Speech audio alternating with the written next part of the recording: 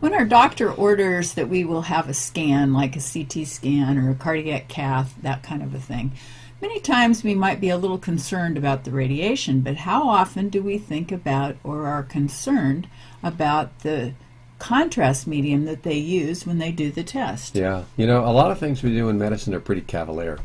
We get the information we want. We know there are risks to it. We don't tend to focus on that as doctors so much, Vicki. You know, we're more interested in getting answers to questions that we have about how we're going to give a certain kind of treatment. You know, I knew years ago I had a myelogram. They don't do those much anymore. They usually do MRIs or CT scans or something. And I had a myelogram, and I'm sensitive to iodine. I'll say. And I could feel every place where it was going in my back, and I kept saying, that feels weird, that's uncomfortable, I can feel it here and there. And I could hear the doctor saying to you, she's not supposed to feel it, da-da-da, you know, but he was kind of nervous about it. Well, many years later, I had to have a scan. I don't remember if it was a PET scan or a CT scan. A CT scan. And we told them that I was sensitive to iodine, and luckily nothing appeared to happen. But, you know, many people, because of the iodine that's in it, even if you're not allergic to the iodine, can cause hyperthyroidism. And I don't know if it's just from one, I don't know if it's just from one time. Well, see, that's a new study that came out that's talking about that. We didn't even know about that. The main things we were concerned about before were the kinds of reactions like anaphylactic shock, or some of the kind of allergies. Or some of the kind of acute infection or effects that it has on the kidneys, because it can cause kidney dysfunction, and it does in more people than you'd think. You're looking at risks when you're using these iodinated contrast mediums. You're looking at risks that range somewhere between, I'd say, 2 or 3% and about 10%. So it's not like they don't happen. So now that we know that it can affect our thyroid function, is that just from one time, or is that... Yes, but it would be a minor thing. And what they're doing is they're pointing out that, yes, it even affects the thyroid, which everybody's going, well, that's not too big a surprise, because the thyroid is known for collecting iodine. It's how it makes thyroid hormone. It makes T3 and T4, which are forms of thyroid hormone.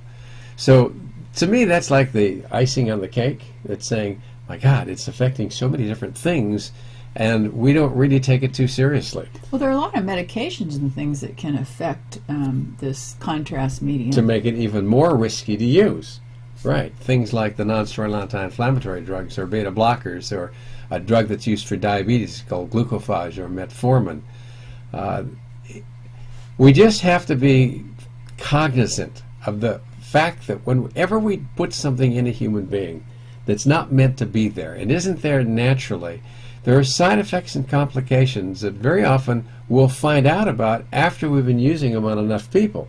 They're drugs. Oh, for sure. And if we don't anticipate that or do the clinical trials properly before they come to market, then they're going to be studying things on you and me, which is what's happened here with this iodinated contrast. So is there another contrast they could use besides well, they've tried some in the past, and they've taken those off the market too. So it's not so easy. I mean, so what do you do to find out if somebody has a heart blockage or... Well, that's a problem. So what Vicki's saying is we use these contrast media so that we can identify where blocks are in the heart if we're expecting that there's coronary artery problems. The cardiac cath. Yeah, or if we do a examination of the carotid artery using a dye, which we inject, that's what tells us whether or not there's a blockage there or there's an ulcer or something we need to do. So this information that we're getting is very valuable, and it tells us how to proceed. Should we use medical therapies, or should we be using some kind of surgical procedure? What does that blood vessel look like? And we do it for a lot of other things. Whenever we need contrast in tissues, particularly when we're looking at blood vessels. So in cases where there's cancer, where we have lots of new blood vessel growth, it's called neoangiogenesis. This would be something that tells us, is this a cancer or not a cancer? Are there other ways you can determine that, though? There are always other ways to do it. The question is what's going to give you the best answer for the situation that you're in? So it's not like I would say we should throw these things out. We should just use them very cautiously in people. Well, I think sometimes they're overdone.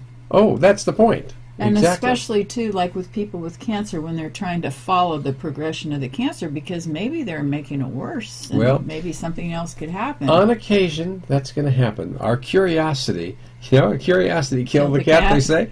Well, it may be that it would do that for us, too, if we're not cautious. Another place where this comes into play is, we had the big thing from Fukushima, where all the radiation was out there. And we're all talking about, gee, maybe we should be taking iodine, okay, in the form of pills or capsules or liquids.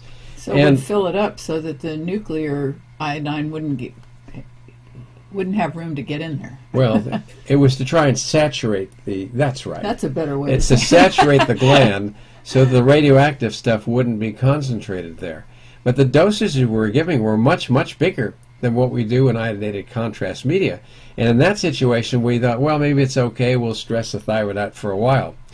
But here we have another situation that just points out, sometimes conservatism is better until we know the answers to the questions that might be posed by these kinds of drugs that we use to help us get more information about what's going on in the body. Maybe just think about it twice.